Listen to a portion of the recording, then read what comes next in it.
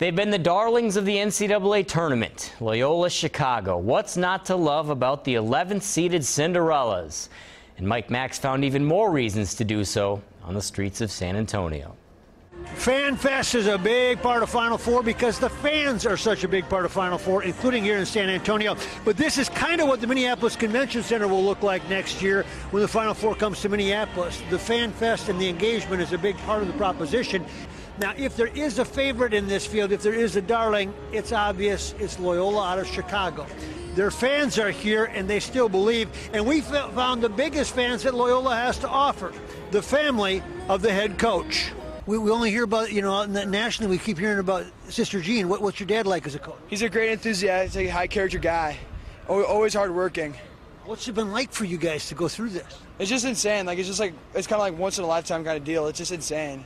It's all amazing. Since at the beginning of the season, did you think you'd end up here, or what was it like?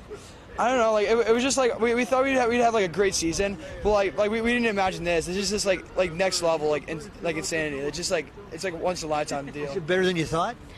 Yeah, way better than I thought. Because I kind of knew they would get pretty far, but I didn't. Yeah, like he said, I didn't really imagine this far. Your friends ask you for tickets?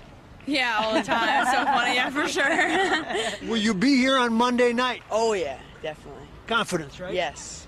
A bit later on the rally, we'll tell you about a young man from Minnesota who hopes to do what his brother did, lead them to the Final Four next year in Minneapolis.